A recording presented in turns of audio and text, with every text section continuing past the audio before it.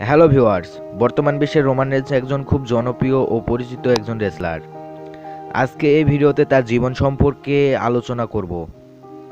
তার জন্ম 1985 সালে 25শে মে আমেরিকার ফ্লোরিডায় পেনসিকালোর অ্যানয় পরিবারে জন্মগ্রহণ করেন এই রোমান রেঞ্জ। তার আসল নাম লিয়ার্টি জোসেফ অ্যানয়, তবে বর্তমান বিশ্বে তাকে রোমান রেঞ্জ নামেই চেনে। বন্ধু মহলে তাকে জোসেফ নামটি সংক্ষিপ্ত করে জো বলেই ডাকা হয়। বর্তমানে রোমান রেঞ্জ একজন পেশাদার কুস্তিগির। তার ওজন 120 কেজি এবং তার উচ্চতা 6 ফুট 3 ইঞ্চি। তিনি ডাব্লিউডাব্লিউইতে যোগ দেন রোমান রেঞ্জ নামে একজন অ্যানয় পরিবারের সদস্য হিসাবে এবং স্যামওয়ান আমেরিকান পরিবারের রেসলিং ভবিষ্যৎ বজায় রাখতে তিনি ডাব্লিউডাব্লিউইতে যোগদান করেন। তিনি মোট 3বার ওয়ার্ল্ড চ্যাম্পিয়ন হয়েছেন। রোমান রেঞ্জের ছেলেবেলা কাটে ফুটবল নিয়েই এবং রোমান রেঞ্জ পরবর্তী সময়ে একজন প্রফেশনাল ফুটবলারও হয়েছিলেন এবং তিনি স্কুল জীবন থেকে এগুলোর সাথে যুক্ত ছিলেন।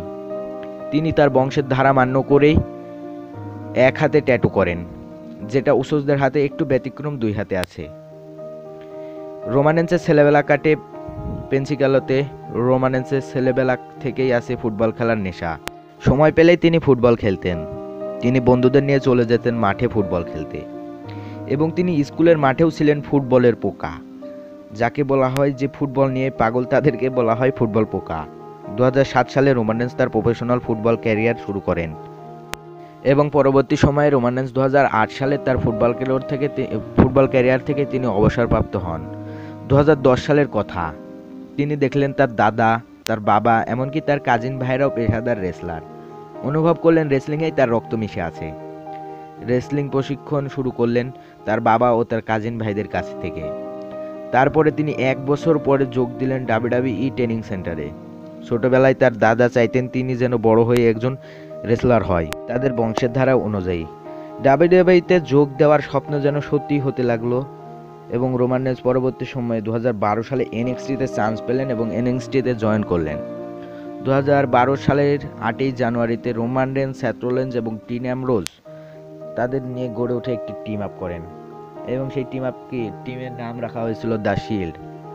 এবং এরপরে কিছুদিন ধরে তারা ম্যাচ চলতে থাকলেন এবং পরবর্তীতে শিল্ডের ভাঙন ধরল। এরপরে রোমান রেঞ্জের শুরু হলো একলা চলা। একলা চলতে চলতে তিনি 2014 সালের রোমান রেঞ্জ তার WWE heavy first title match খেলবেন জন সিনার বিরুদ্ধে।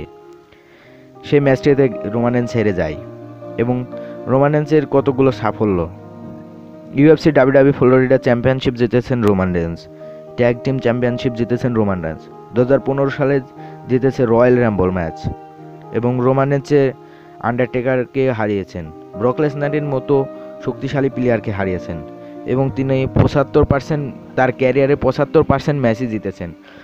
সবচেয়ে বেশি সিঙ্গেল ম্যাচ খেলেছেন কেনের সাথে এবং রোমান রেঞ্জের যেমন ভালো দিকও আছে তেমন খারাপ দিকও আছে।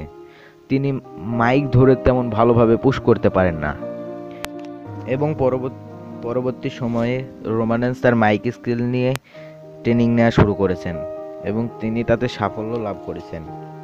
2014 সালের পিডাব্লিউআই র্যাঙ্কিংয়ে 500 জনের মধ্যে রোমান রেঞ্জ ছিলেন 7 নম্বরে, যেটা রোমান রেঞ্জের সবচেয়ে বড় সাফল্য। এবং তার পরবর্তী সময়ে রোমান রেঞ্জ সেই একই র্যাঙ্কিংয়ে 7 নাম্বার থেকে 1 নম্বরে উঠে আসেন। রোমান রেঞ্জ প্রথম 500 জনের মধ্যে এসেছিল 7 নম্বরে এবং তিনি পরবর্তী সময়ের র্যাঙ্কিংয়ে 1 নম্বরে এসেছেন। এটা রোমান রেঞ্জের বড় সাফল্য। রোমান রেঞ্জ 3টা উইনস্টার রাসেলমেনিয়াতে মেন ইভেন্টে ছিলেন এবং তার মধ্যে দ্য আন্ডারটেকারের মতো শক্তিশালী প্লেয়ারকে রোমান রেঞ্জ হারিয়ে দিয়েছেন। ব্রক লেসনারের মতো শক্তিশালী প্লেয়ারকে তিনি হারিয়েছেন। তিনি জন সিনার মতো খেলোয়াড়কে হারিয়েছেন। রোমান রেঞ্জ তার ক্যারিয়ারে সবচাইতে বেশি ম্যাচ জিতেছে দ্য কেনের সাথে এবং কেনের সাথে বেশি ম্যাচ খেলেছেন এবং কেনের সাথে বেশি ম্যাচ জিতেছেন।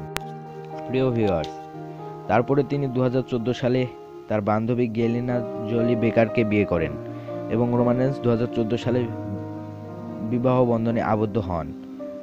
প্রিয় ভিউয়ার্স, রোমান রেঞ্জকে আপনার কেমন লাগে নিশ্চয়ই কমেন্ট বক্সে কমেন্ট করে জানাবেন। ভিডিওটা যদি ভালো লেগে থাকে প্লিজ একটা লাইক দিবেন এবং শেয়ার করতে ভুলবেন না। আমাদের চ্যানেলটাকে সাবস্ক্রাইব করে রাখবেন, ডাব্লিউডাব্লিউইর যত ভিডিও লাগে আপনারা কমেন্ট করে জানাবেন, আমি দেওয়ার জন্য প্রস্তুত থাকবো ইনশাআল্লাহ। ধন্যবাদ সবাইকে।